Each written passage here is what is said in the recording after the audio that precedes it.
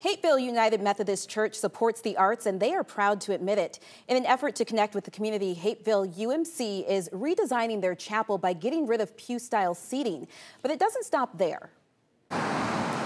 Art is an expression of our Holy Spirit within us. But if we look back into the past, a lot of art was funded by the church. I mean, think of Michelangelo in the Sistine Chapel. So, like a lot of churches, we're transitioning to chairs, which will allow, you can do tables of 8 for other functions or still have comfortable chairs for worship experience. A lot of people might like to have a pew, but the size. So the first idea was, what can we do to cut it down to 4 or 5 feet so that it would fit in more places? And our goal is to offer these to the public for a price, and a price point that gives most of the money to the artist, because as my shirt says, our church is here to build the arts and to support arts in our community. We do jazz on the lawn once a month. That's another way to bring in artists. And through that, we will find plenty of people who go, really, you're doing this in church?